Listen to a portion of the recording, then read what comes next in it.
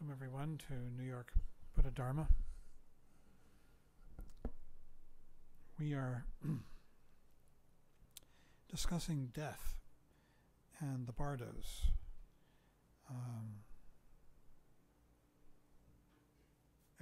We've been working our way through one particular book, an appropriate book for this center. This is in Nalanda Bodhi, the center that we rent space from, and the main teacher here is the person in that chair. His name is Dzogchen Ponlop Rinpoche. And the book that we're working our way through, for those of you who wish to, is his book called Mind Beyond Death.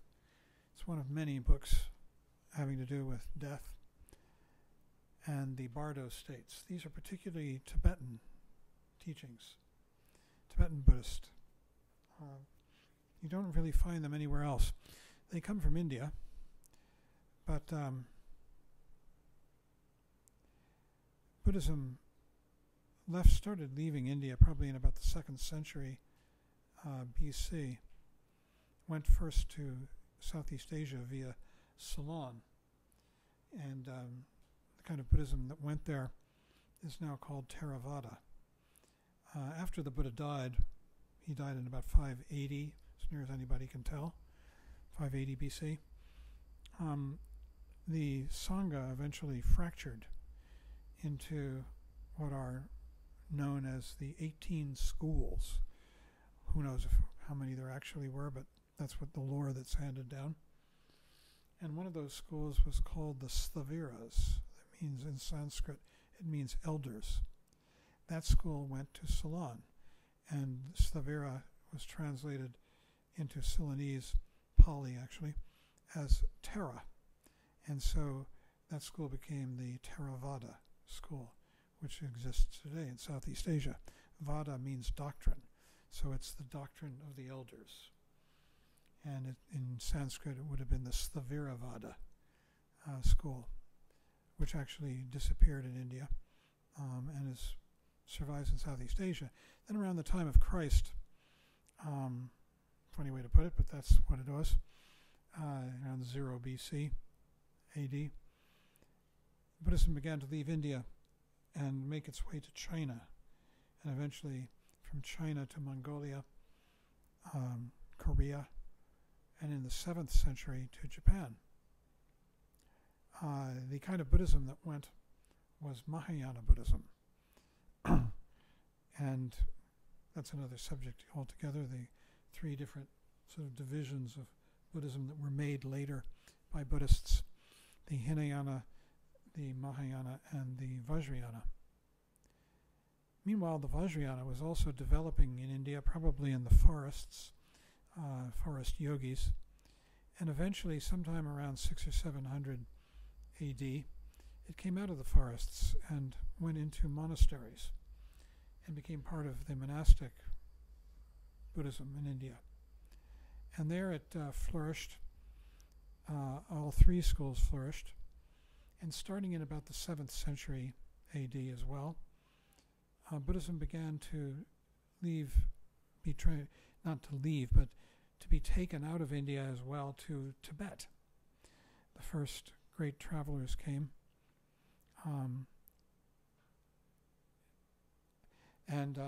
The first king in Tibet to become a Buddhist was a man named Songtsen Gampo.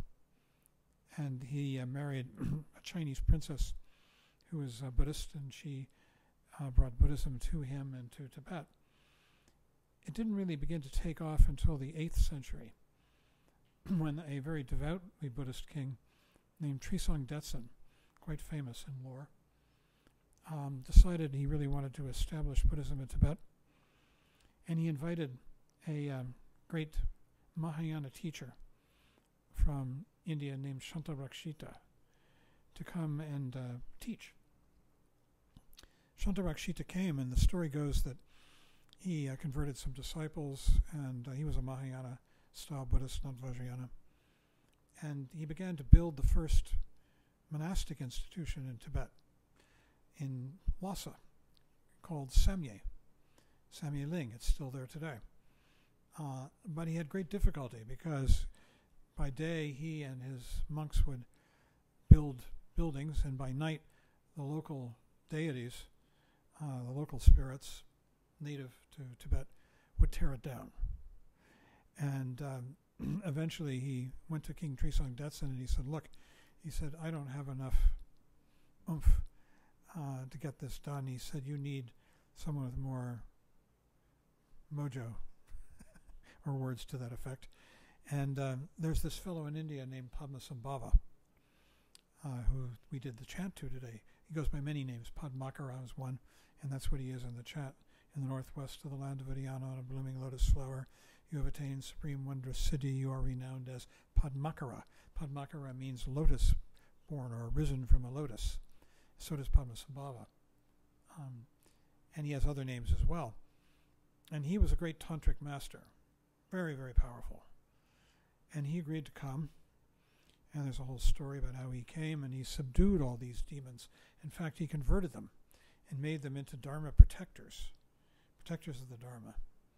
And they still are today, a lot of them. We do chants to them sometimes. They're Dharma palas, meaning Dharma protectors. And he brought the first teachings to Tibet having to do with death and the Bardos states.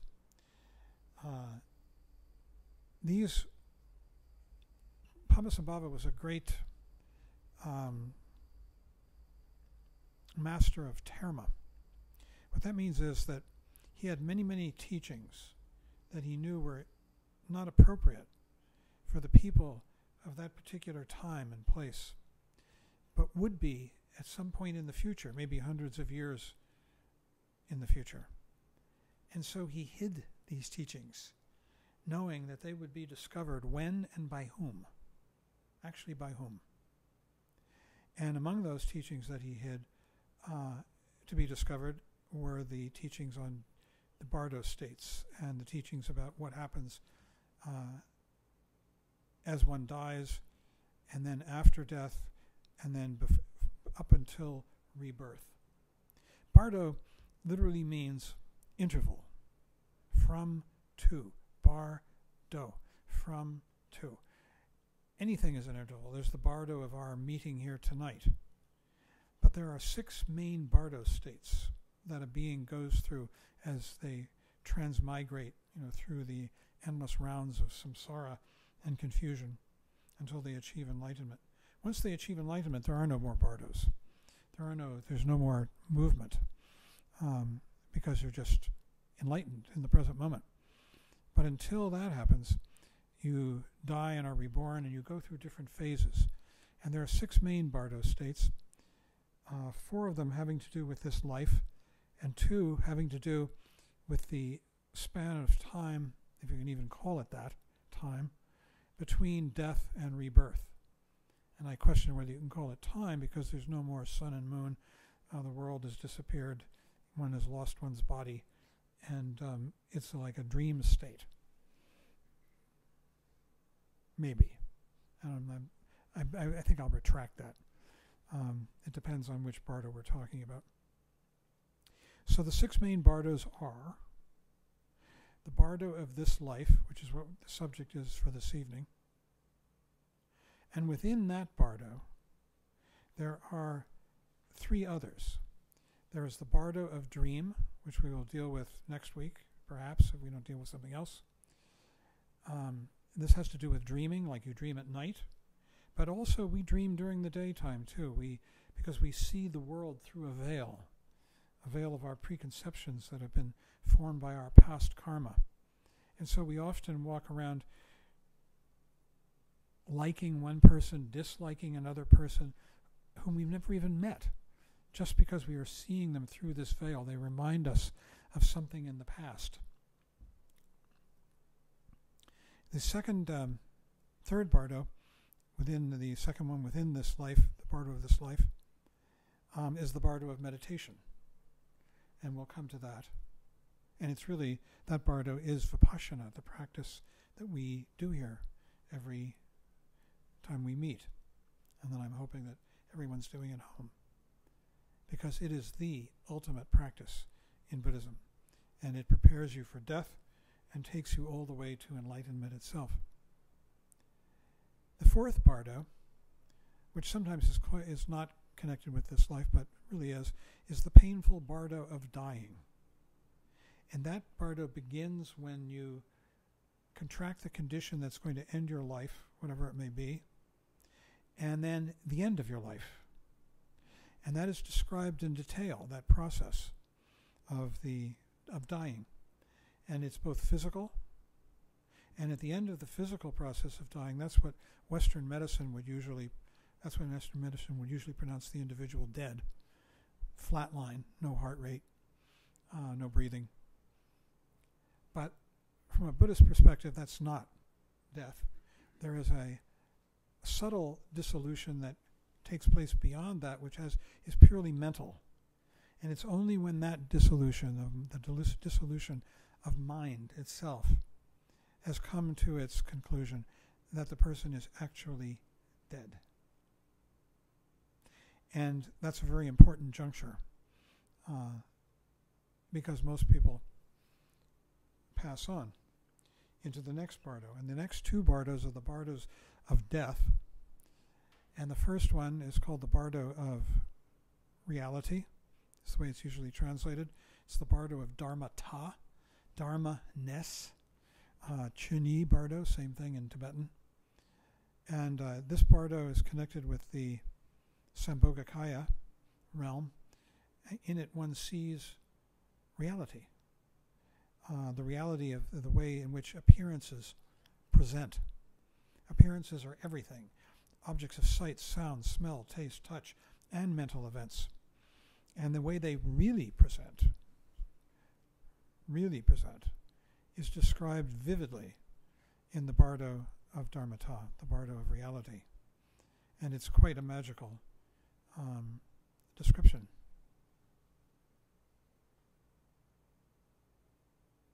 Sometimes it's possible to see the things that are in the Bardo of reality without being dead.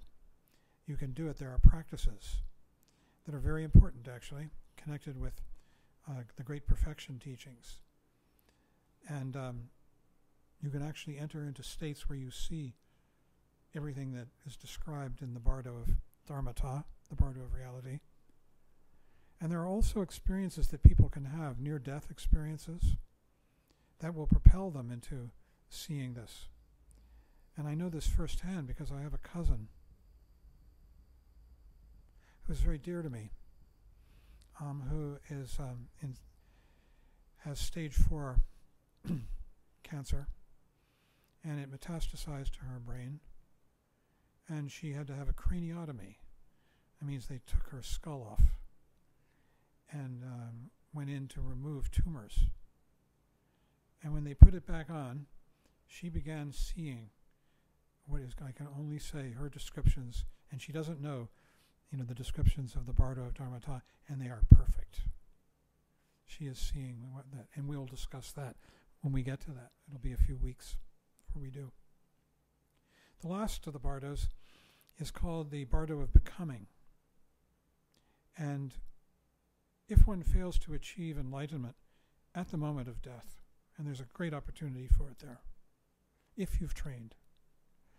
And how do you train? By practicing Vipassana more and more, and seeing this luminous, empty reality.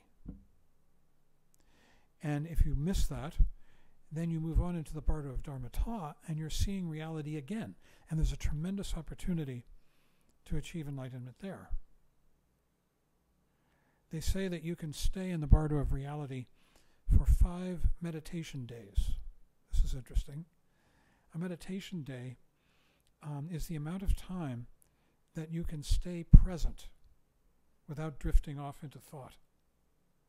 So if you can stay present for 5 minutes, you'll remain in the Bardo of Dharmata for 25 minutes. If you can stay present for 5 days, you'll stay in the Bardo of Dharmata for 25 days. Huh? How many what? I'm talking about Dharmata now. And then, but if, like most people, you haven't practiced, and you haven't developed the ability to stay present. I mean, most people, including us, are lost in thought. We walk through our days dreaming, dreaming, dreaming. We, perhaps as meditators, less than others, but for many people, their whole identity is in thought, perhaps the majority of the world's population. And for them, they'll pass right through the Bardo of Dharma just in a finger snap and into the Bardo of Becoming. And the Bardo of Becoming, they say, lasts for 49 days. Now, these are figurative because there's no sun and moon. It's dream state, and it's propelled by your past karma, just as your dreams are at night. You know, what is in your past, what you've been trained for, what you have been habituated to, rises into semi-consciousness, and you dream the Bardo of Becoming, until finally you become lonely, and you decide that you want to actually take birth, and you long for parents, and then you take rebirth, and you're back into the Bardo of this life again. Tonight we're discussing the Bardo of meditation, and this is very important because we're concerned with how to make our lives meaningful and transform the circumstances of our lives into the path of awakening, and to prepare for death, which for some of us is closer and closer. I'll tell you what happens. When I was about 30, I remember I have a close friend. His name is Reginald Ray, Reggie Ray. Some of you may know of him. He's a very well-known Dharma teacher. And we went out for lunch, and I was saying to Reggie, you know I'm going to die someday, but I don't feel like I'm going to die. You know, it feels like this is just going to go on and on and on. I said, and I would like to feel that I'm going to die, I said, because then it would change the way I live my life. I would live it perhaps with more meaning and more purpose. But I couldn't make it happen. Well, I'm 75 now. That was 40 some odd years ago. And I want to tell you, I believe it. I've had so many friends die. I've been part of the Buddhist community for so many years now, 50, that I know a lot of people. And when you know a lot of people, you know a lot of people who are dying at this age. Trungpa Rinpoche once looked out at us many years ago and said, "You'll be dropping like flies."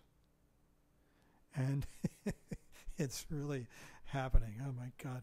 I call up friends of mine and find out who else has died this week or this month. It's amazing.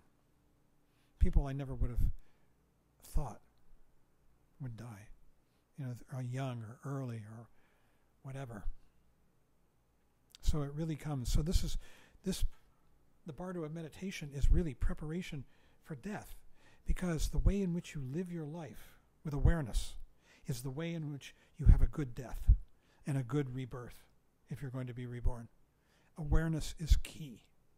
It's key to living a good life. If you don't have awareness, you get lost in dream, and you circle endlessly through the different dream states, which are called realms, the 6 realms of samsara, of suffering. And sometimes they're pleasant dreams, like you're in the God realm, and you've got lots of money, and everybody's happy, and you're having lots of sex, and whatever it might be. And then turn the corner, and suddenly you're in the hungry ghost realm, where everything is being taken away, and you're hungering for more, and you wish you had more, and you feel like you're just this poor, wretched person. And then turn the corner again, and you might be in the hell realm or the animal realm, and they're not pleasant places. And these are dream states. These are conditioned by our mental events. So to practice coming back into awareness, we're continually cutting those dream states. The only thing that cuts them is awareness practice. Coming into awareness, and you cut through thought, and you free yourself from the tyranny of thought and emotions. Emotions are just bigger thoughts. The tyranny of mental events. By coming into clear, thoughtless, awake awareness of what is going on now, which is real. Thoughts are just fictions, stories that are being told. And there's a whole description of how they're created and why, out of our past habituation and experiences, which is what is called karma. He says, the relationship of our mind to our body is that of a traveler to a temporary abode. How about that one? That this body, which is aging, I mean, if I look in the mirror, it's wild. I mean, just a minute ago, I had a full head of hair. Can you believe that one? Yeah, he can. I've still got photos of me with a lot of hair, when I was a kid. It's just a split second, a finger snap, the way this all goes. And what is traveling, what always feels constant, is this awareness of the present moment. That's what he means by the mind. Now, the mind is not one thing. It's not something continuous that doesn't change. It's changing continually. It's like a flowing river. And yet there's some kind of continuity to it, just as there is in a flowing river. And yet it's never the same from one instant to the next, just like a flowing river. That's what the mind is like. It's a constant flow of change, endless change, impermanence. And it inhabits this body, which is also changing, but it looks like it's changing more slowly than the mind. The mind's changing every instant. And so he describes the mind as the traveler, which inhabits this vehicle, the body. It's just that, it's a common trope in Buddhism. Everything changes. Someone asked Suzuki Roshi, the master of Zen Center back in the 70s, to sum up Buddhism in a few words, and that's what he chose to say. Everything changes. The heart of Buddhism. And what Trungpa Rinpoche said was that the death that we all fear is just the death of part of it, the death of this body. But it's the most profound change you will experience. It's one thing to have an automobile accident and lose your car. It's another thing to lose your hair in your youth. When you die, you lose your body and you lose the whole world because all your senses disappear. So it's the most profound of all changes.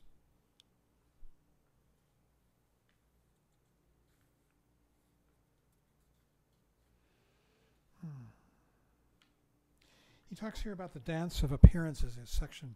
Appearances, it's important to understand that what makes up reality, which only takes place in the present moment, is space.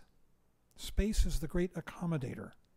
It's temporal, it's physical, it's the womb, and it's also the graveyard out of which all phenomena arise and into which they pass away in the present moment.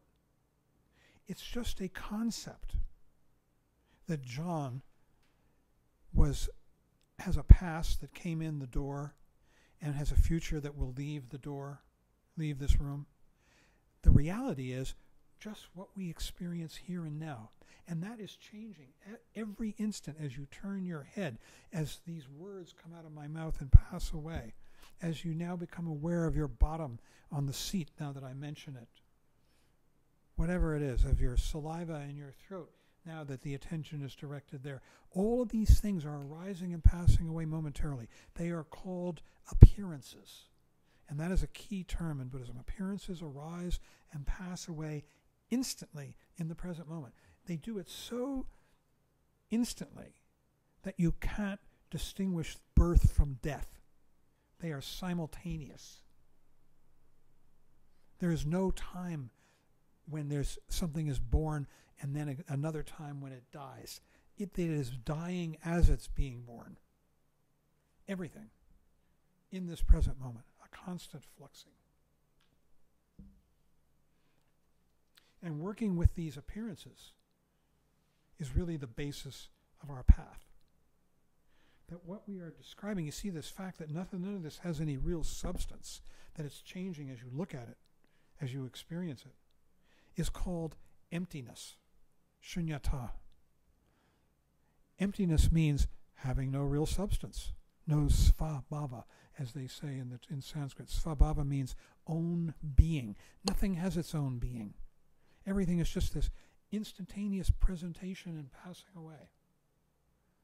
That's how things express themselves. That's how these words come out, meanings and colors and everything, in this temporary, this transient appearance. But we live stories that we have made up, which have been fed to us, which we've created. These stories have past and future, and they're full of anxiety and fear and hope and resentment and all the other emotions, full of a kind of a tension, a turmoil.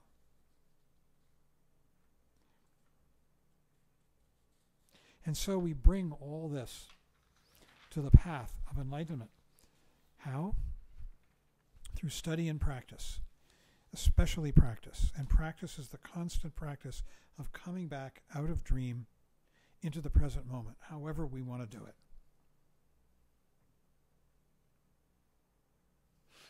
It says,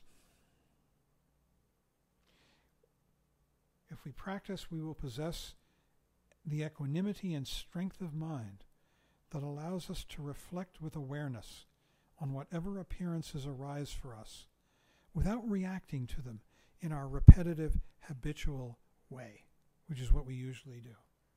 We act in a very sort of knee-jerk fashion, especially with the kleshas. Think about it. Think about someone who's hurt you, who's wronged you. And every time you think of that person, up comes that resentment, that anger, that hurt. It's repetitive. It's habitual. You have no control. But you do have some control because you can choose to come back to awareness, not to go into action. Often we just go into action. I want to get revenge, let's say. I'm picking this one because it's such a powerful one.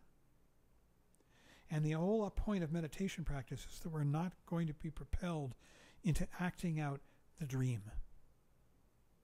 Then we become sleepwalkers, acting out dreams of the past and the future. So there are pure appearances and impure appearances. This is a term we need to learn. Pure appearances are this world seen as it's arising in the present moment, stripped of all these habitual projections, interpretations, good and bad. And it's luminous. And it's empty. Empty of what? Empty of its own being, empty of any real substance, because it's just this arising and passing away in the present. It's luminous. You see, when we see things through the veil of our preconceptions, we gray them out. We see them through thought. It's kind of like if a person's really lost in thought, and you can be, and each one of us has experienced this. Someone might call your name and you wouldn't even hear it because you're so lost in some dream or another. Probably a dream of anxiety.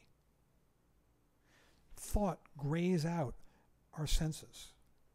And when we practice meditation and we come back into the present, everything becomes much more vivid. And they call that vividness luminosity. It's the luminosity. And luminosity doesn't mean just visual. It's auditory, tactile, olfactory, smell, taste, gustatory. All of it is this luminous quality of vividness. This is pure appearances.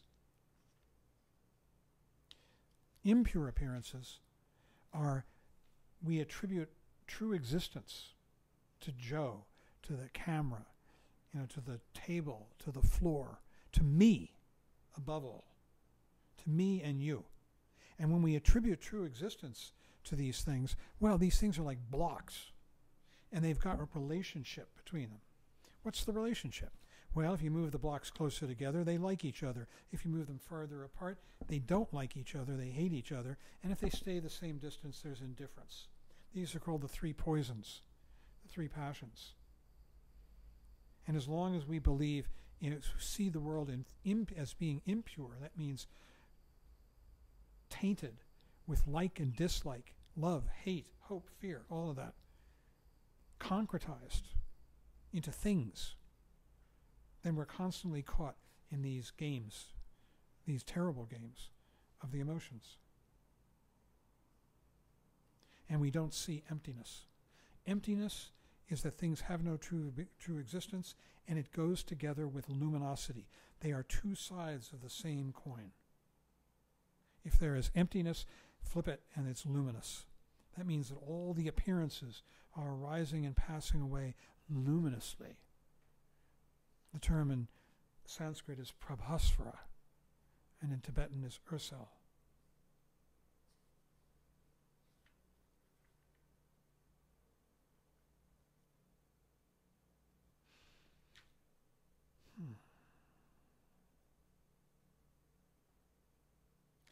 Yeah, in this Bardo, the Bardo of This Life, we have an advantage, which is that the physicality, which is really just slower change, or seeming slower change, can anchor us. We can come back into the world of the senses from the world of dream. We're off dreaming about what that son of a gun said to me last week, and blah, blah, blah. And then suddenly a horn goes off on the street. We're back on the corner of Broadway and 42nd, which is a trip in itself. And then we're awake for a moment. So the physical world gives us that advantage. He says it is important to take full advantage of our current situation by developing further mindfulness, awareness, and meditative stability. If we can realize the nature of mind, which is nothing but this. You see, the true nature of mind is here, now, all the time. It never departs. It's here in this space. It's the fact that everything in this space in the present moment is known to us. That knowingness is the real meaning of mind, and we can rest in that. And it makes us much more intelligent and responsive and subtle.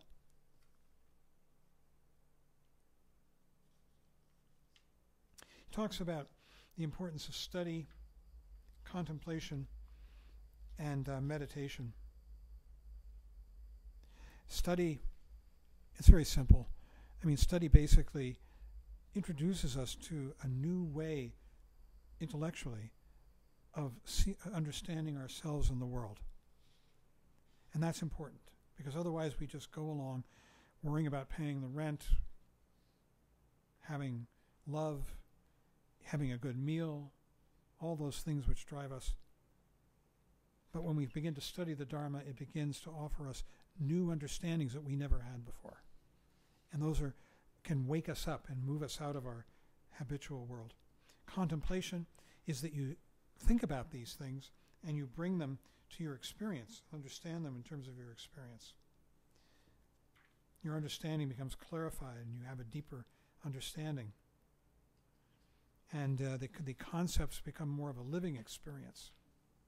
But the last of the three is the most important, and that's meditation. Because with meditation, you actually are practicing waking up.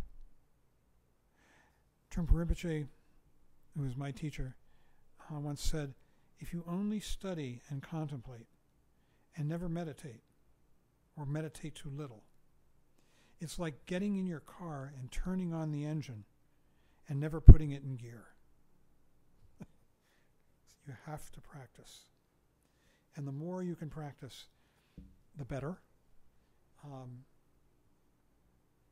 I've got an exemplar right now. I'm reading Yuval Noah Harari's latest book. Yes, there's one who knows the name.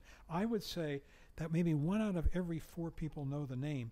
But if you mention the book Sapiens, how many people here know what the book Sapiens? Raise your hands. I want to see. 1, 2. Anybody? Oh, that's unusual. I would say, in my experience, usually about 3 out of 4 people, or 2 out of 3 anyhow, know the book Sapiens. That was his first book. He has written 3 books now that I know of. I'm reading the third, which is really terrific. The first 2 Sapiens and Homo Deus have sold 15 million copies and have been translated into 50 languages. That's what it says on the back side of the books that I'm reading now. This guy is an Israeli, trained at, I think it was Cambridge, as an historian, teaches at the University of Jerusalem history, and writes these books. He's only about 40 some odd years old. He has for the last 20 years meditated 2 hours a day. 2 hours a day. I'm going to repeat that. And every year goes on meditation retreat for 60 days. Yes. And I know he's coming to talking about meditation at the end of his third book, 21 Lessons for the 21st Century, which is a real stunner of a book. It's terrific. I'm an admirer of the guy, partly because of his commitment to meditation practice. He practices in the Southeast Asian tradition.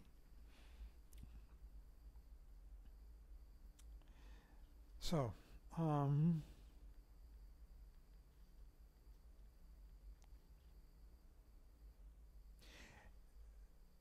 he recommends, the author, Dzogchen Ponlop, that we identify those patterns of mind that will impact us most as we face our death and undergo the experiences that lead to rebirth.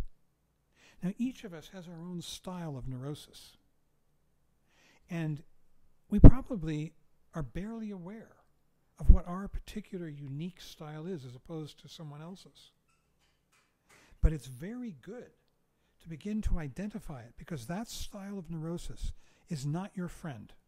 And especially as you go into death, that style of neurosis is going to assert itself and really have an effect, especially if you get to the Bardo of becoming and are about to take rebirth.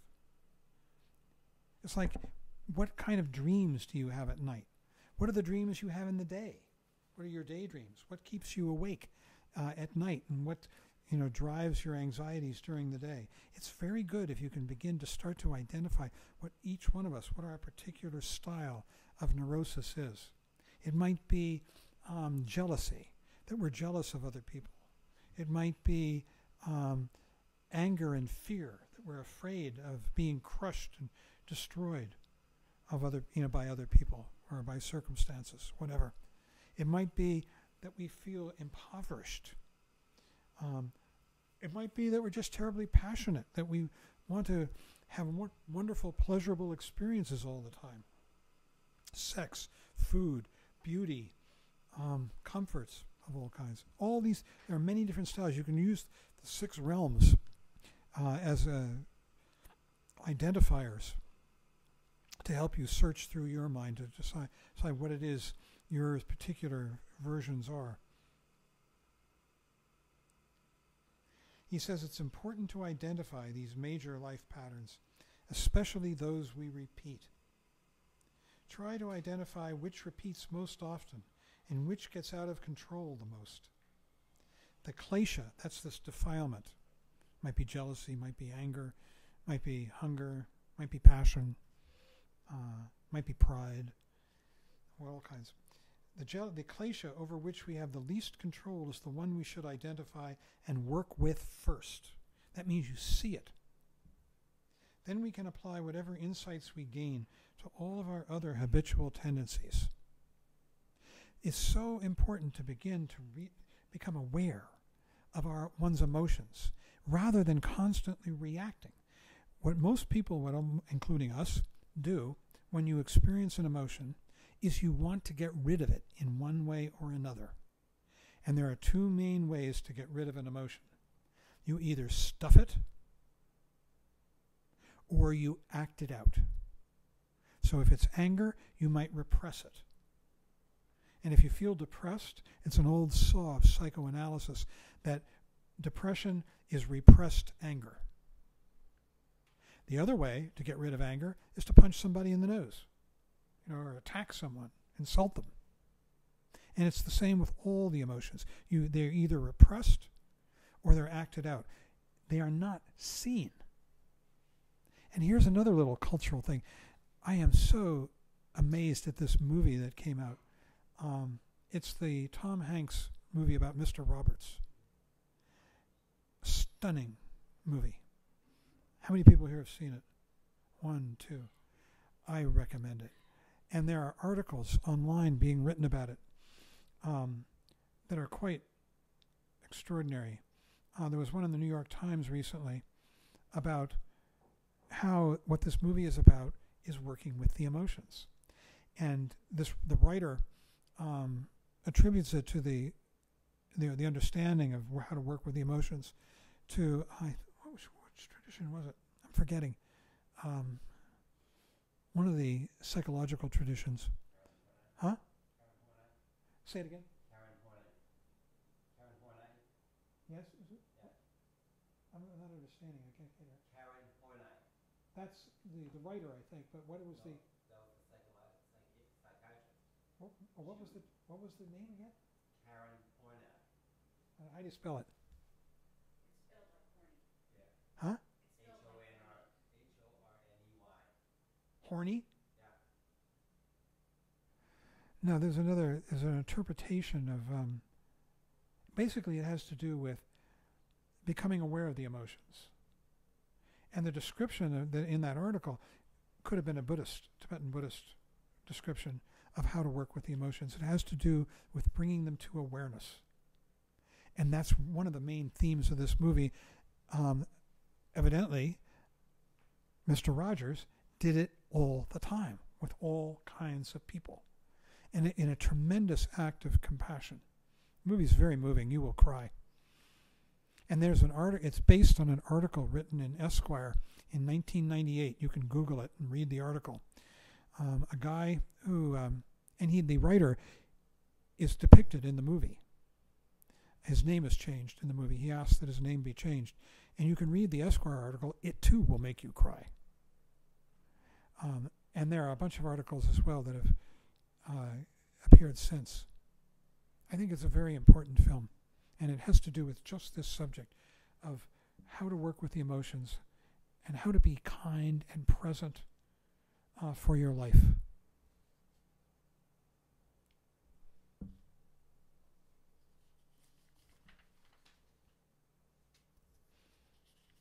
He talks about analytical meditation, which really means studying some of these profound ideas, such as the fact that things have no true existence.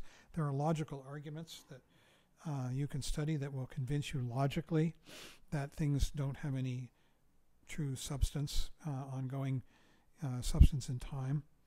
And that those are helpful. They convince us. But what's most important is to begin to experience it in your meditation practice.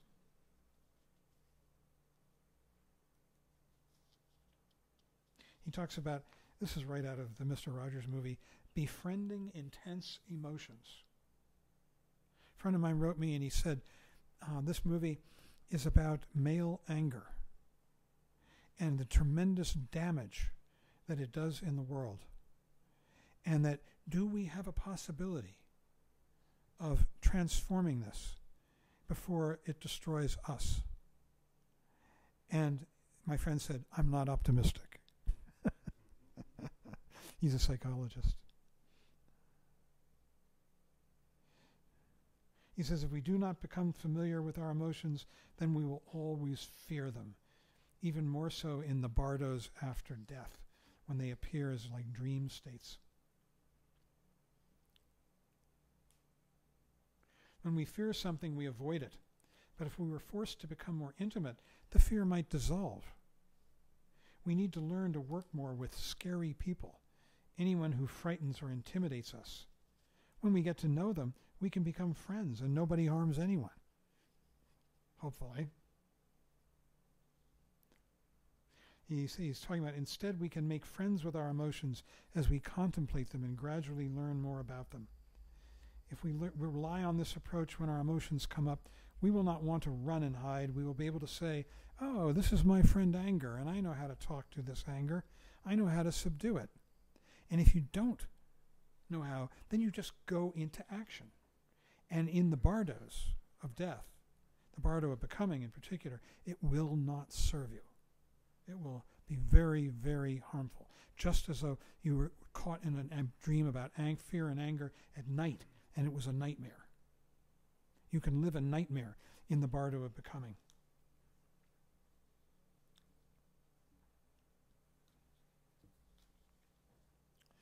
When we know how to work with our emotions in the Bardo of this life, they are no longer obstacles.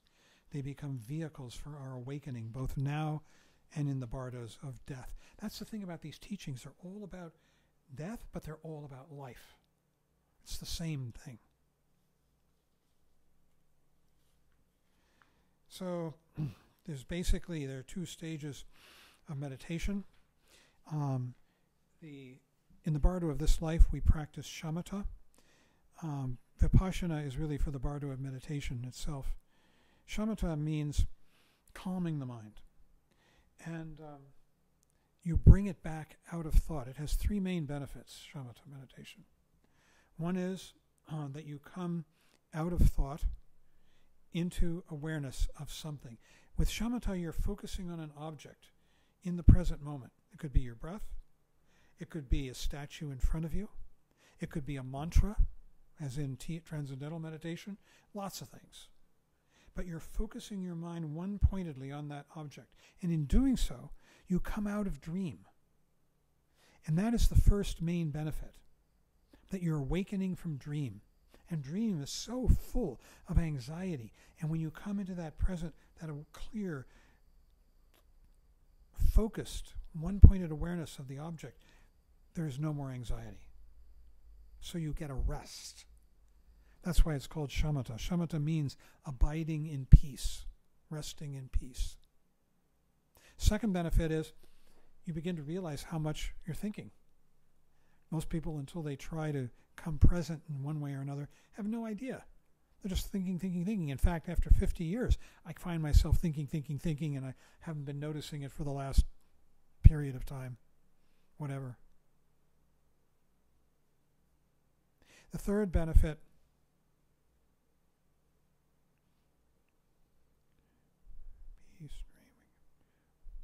What is the third benefit? Oh, that you begin to be able to focus your mind. It's like building a muscle. And that's a useful skill to have as you move into Vipassana, although ultimately you'll let it go. You won't need it. It will really be more about relaxation than focus. But especially in the beginning, it's a very useful tool to be able to focus your mind. And in particular, I often find, sometimes at night I can't sleep. And I'm trying there and I'm just thinking, lost in thought. I practice shamatha. I come back and I just watch the breath go in and out, and in a moment I'm asleep. It's because it cuts the anxiety. Thought is so full of anxiety. And it's a great practice to do that at night when you can't sleep. Then he says the Bardo of meditation, which we haven't gotten to tonight, is the practice of Vipassana as opposed to the Bardo of this life. Then he goes into the preliminaries, and we're not going to spend a lot of time on this. There are the four common preliminaries, which are really contemplations, which we could do easily. We could do them here. They are that the main four preliminaries, the common preliminaries, are the contemplation that this life is precious opportunity to achieve enlightenment, and we shouldn't just dream our way through it. That death is very real and comes without warning. It can just take you in a second. And I know many instances of this. Tragic instances. And even when you know that it's coming, I've seen it a number of times, it comes as a surprise to the person who knew, who saw it coming, who had a prognosis and a time given to them. And yet when it comes, it's a surprise. And then the third reminder is that karma, which is all of the past habituations that you've stored in your unconscious, they call it the alaya in Buddhism, are going to rule you. They come present. You see somebody who reminds you of a person you hate, and bang, you hate that person too. You see somebody who reminds you of a person who's kind to you, and you have kindly dispositions toward them. All kinds of things like that. We walk down the street, we think, this is a good day, this is a bad day. You look down, you see dog shit, you don't like it. You look up, you see the beautiful sky, you think this is a nice day. We're constantly swayed by the habituations of our emotions. They color our days. And it's time to wake up from that. That's what this is about. And the fourth reminder is that unless you wake up, you will spin through these dreams forever and ever for countless lifetimes. Lifetimes in a figurative sense, in a literal sense. The way that reminder goes in the version that I chant is samsara, meaning confusion, suffering. Samsara is an ocean of suffering, unendurable, unbearably intense. That's the opposite of waking up. And then the four uncommon preliminaries are what we call in Tibetan Buddhist practice nundro. The preliminaries of they are the preliminaries to tantric practice, and they consist of the 100,000 practices. You do 100,000 prostrations while you're taking refuge and dedicating yourself to the benefit of sentient beings with a visualization, and you actually throw yourself on the floor and stand up 100,000 times. It's quite strenuous, and it will take you quite a while at the age everyone is here. And there's some of us who are past it. You'll never do full prostrations, I don't think, Joe. Not 100,000. And but there are bypasses for people with physical problems.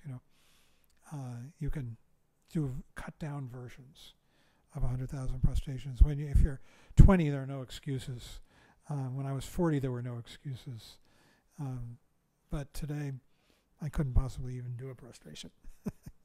Not very well. And then there are 100,000 Vajrasattva mantras. This is a purification process. You're purifying yourself of bad habits and defiling emotions. And there's a practice involving a visualization. You recite a mantra 100,000 times. It's a 100-syllable mantra. It takes a little while to do that. And then there are the 100,000 mandala offerings.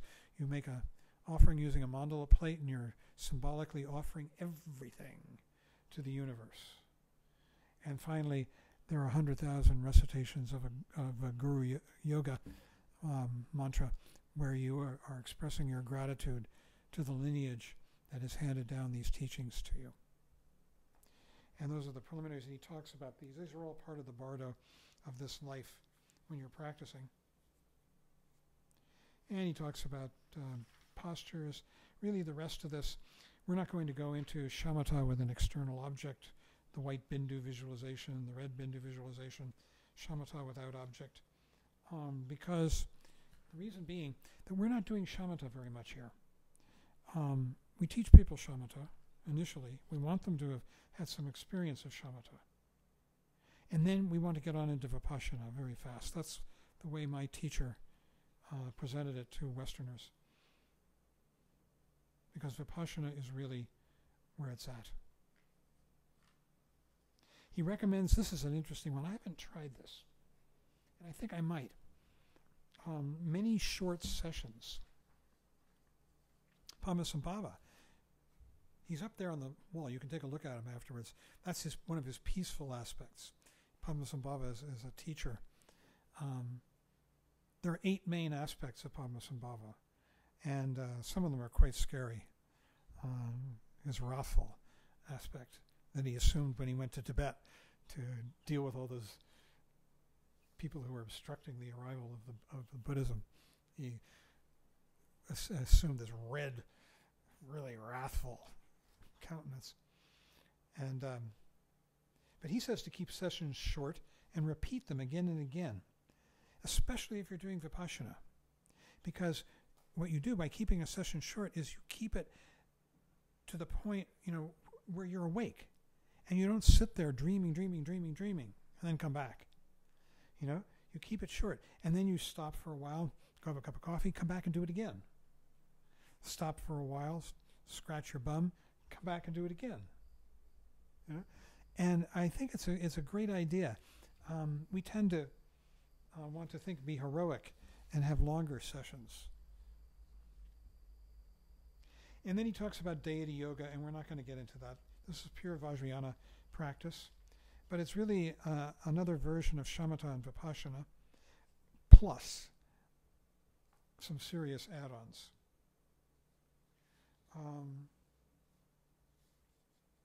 And he says he recommends setting a specific intention for a practice. I'm doing this to transcend my negative emotions and my ego clinging. That's a good one. It is important for us to confront our disturbing emotions and ego clinging as directly as we can. We look at our mind and identify our dominant emotion as accurately as possible. That is our target. And by target, he means bringing it to awareness, not acting it out, not trying to get rid of it by repressing it or catharting it. I still think it's very suspicious that old saw, that psychoanalytic saw, that if you're depressed, it's repressed anger. You know, that's one way of getting rid of anger. You repress it, but then it comes out as depression.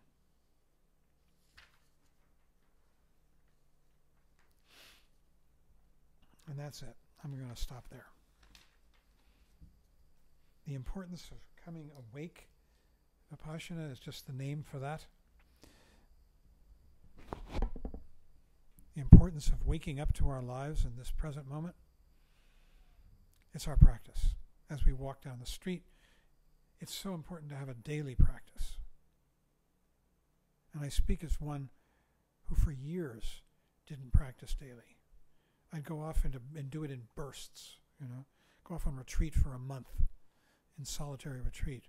Go off and do a program for a month, for 3 months, and then come back and go for months and months barely meditating at all. It really is important to do it daily. It has a profound effect. It's like it drips. You don't even notice it, and then you do. Like water dripping on a stone.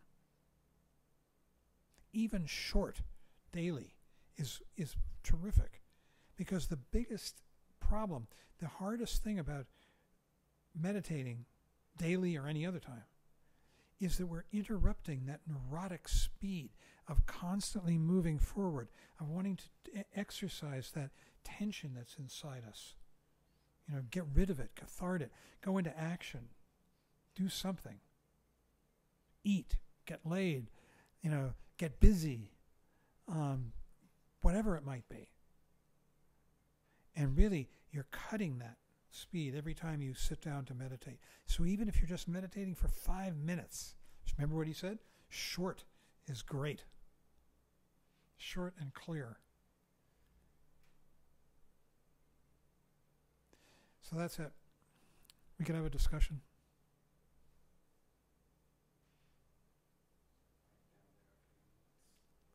There's a mic we could pass. Ben. I think you said that the Bardo of the Dharma was associated with Sambhogakaya. Yes, it is. And I was wondering if there's an association to the other kayas? There is. At the end of the painful Bardo of dying, which we will go through in detail, the first part of it is the body shutting down. And they talk about it in terms of elements. Earth dissolves into water, water into fire, fire into wind, wind into space or consciousness. And the body is dying, is shutting down. And then mind dissolves. And there's a description of how that happens. It's moving in the central channel. You remember I talked about the channels here? The central channel is the Avaduti, also called the Uma in Tibetan. And thoughts come down into the heart center from the crown of your head, up from the secret center to the heart center, and they dissolve there. All the thoughts dissolve. And at the moment of complete dissolution, of the mind. That's death. And there is a point, at that point, if you have trained, since all thought has dissolved, all that's left is utter clarity. Luminous clarity. And at that point, if you can have trained enough, you can rest in that completely, giving your loyalty to that and not to these fictional thoughts, and you achieve enlightenment. But if you don't, and most people don't even see it, that moment of luminous, because they haven't trained properly. And the way, how do you train? Vipassana. Coming present. That's the training. So you see this luminous emptiness, stillness, again and again and again, and you begin to get familiar with it so that you recognize it when it presents itself, the real thing. See, what we do is practice, and there's a kind of artificiality to it because we're watching ourselves do it. But there's also a realness to it because the experience is real. But there's also this watcher, subtler and subtler. But at the moment of death, there's no watcher. It's just the real thing. And at that point, there's a possibility of dissolving into it. Now, that is the Dharmakaya. Pure emptiness. Kadak, they call it. Kadak means alpha pure. Alpha pure of what? Alpha pure of any notion of existence, of being, of svabhava. It's empty of that. Pure emptiness. Dharmakaya. But if you miss that, then you go into the Bardo of reality, the Dharmata, Bardo of Dharmata, Chuni Bardo. And there you see all the arisings of the appearances in emptiness, and they arise very, very colorfully. You see wrathful deities, you see peaceful deities, the Buddhas, you see realms, you see the heavens, all this. It's going to be described. And you see the 6 realms too. That's the Sambhogakaya. And if at that point you fail to stay there, because your mind is still too lost in thought, then you move on to the Bardo of becoming, and that is the Nirmanakaya Bardo. And there, you actually see yourself as a child. Your dream, it's like a dream state. But in that dream, you are a child of about 7 years, 6, 7 years old. And it's Nirmanakaya. It's full embodiment. But it's still dream. So yeah, all 3 Kayas are represented. There's an argument between the Nyingmas and the Kagyus about that moment after the mind has died, that moment of utter clarity, whether that is before the Bardo of Dharmata or is within the Bardo of Dharmata. And the Nyingmas say it's within, and the Kagyus say it's without. Who cares? Maybe somebody could explain to me why this is so important, but I haven't heard it yet. Cliff, pass the mic.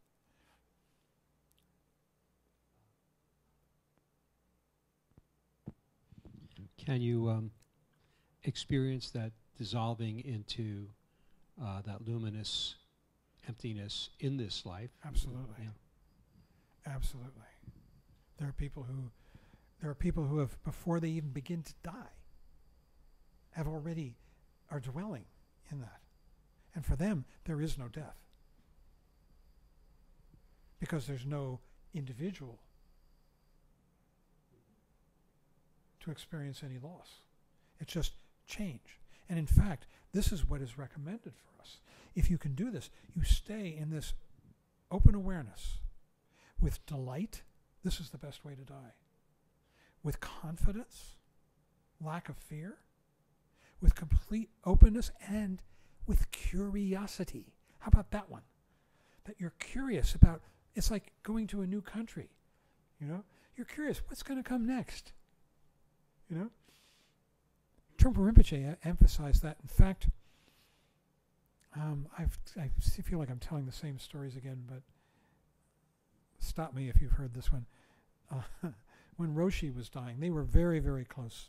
Suzuki Roshi, the master of Zen Center in San Francisco, he died in 71 or 72, I forget. And they loved each other. Didn't spend a lot of time with each other, but what little time they spent was really quality. Mostly, they would sit together in front of students having a conversation about the difference between prajna and jnana, for instance. And Rinpoche would rehearse this before he went to see Roshi with us, discussing it with us, to get ready to have it with this conversation with Roshi. And then the two of them would talk. Roshi had a very thick Japanese accent, and Trungpa Rinpoche had this sort of Oxonian Tibetan English accent. You wondered how the hell they understood each other. They loved each other. They did. When Roshi was dying, here's another movie recommendation. Roshi's favorite movie was a movie called Ikiru, according to some of his students who told me this. It's a Kurosawa flick. The irony of it is that movie is about a modern-day bureaucrat who is living a heartless, meaningless, empty life, half dead,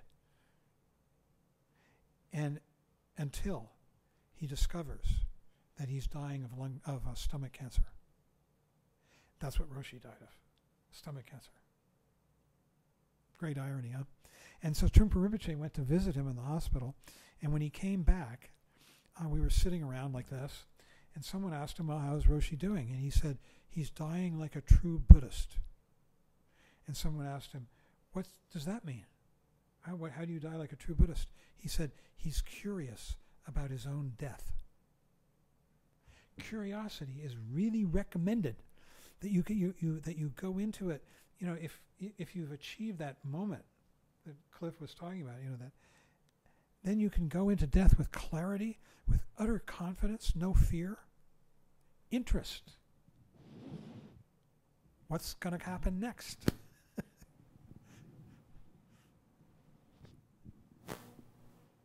And it's the same way we're enjoined to live our lives. With confidence, delight, clarity, cheerfulness. There's a practice for you in the morning to cheer up as you sit down to do your morning meditation. That's a powerful practice. Rinpoche used to just beg us to cheer up. He'd look out at an audience of his students and say, please cheer up. Please cheer up. I never could figure out exactly why, but now I really know.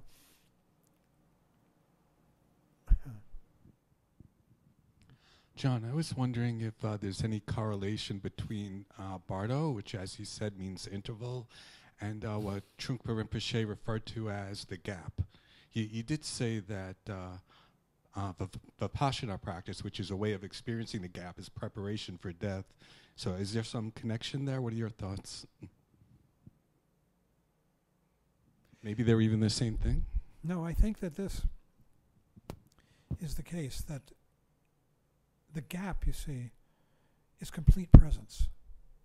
It's a gap between thoughts of I. When you go out with the breath, this is shamatha and vipassana mixed, and the breath goes out, and at the end of the out-breath, he used to say, gap. I don't say it because I'm afraid people won't understand. I say, go out with the breath, you're here. Go out with the breath, pause. Go out with the breath, rest. Go out with the breath, and now you're completely present. He used to say, go out with the breath, and at the end of the out-breath, gap. So it's out-breath, dissolve, gap. Now in the gap, there are no Bardos. Bardos are the things of confusion. In enlightened mind, there are no Bardos. Nothing begins and ends. That's what a Bardo is all about. Something that began and ended. Isn't that something? No Bardos in enlightenment. No Bardos every time you come present. fully present. And he enjoined us, these teachings enjoin us not only to come present, but then to appreciate the beauty, the luminous beauty of this present moment. But didn't you say life itself is a bardo? I mean, if you're present to life, is there bardo or not? It's only a bardo when we believe in my life, my birth, my death. Then it's a bardo.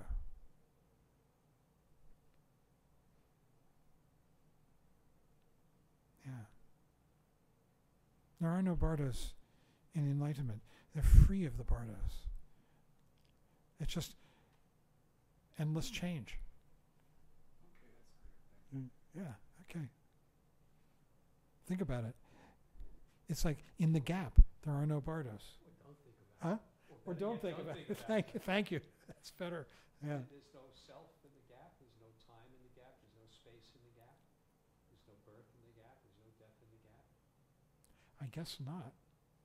Well, I mean, check it out. You're guessing? yeah. It's a matter of speech, but I think you're right. Yeah, there's none of that. Time, self, birth, death, all those things in here to a belief in I. It's a gap prior to thought. After the gap, you can create all of that stuff in a story that you make up about what it is. But in the gap, No thought. there's no thought. There's no self. There's no problem. I like that. No problem.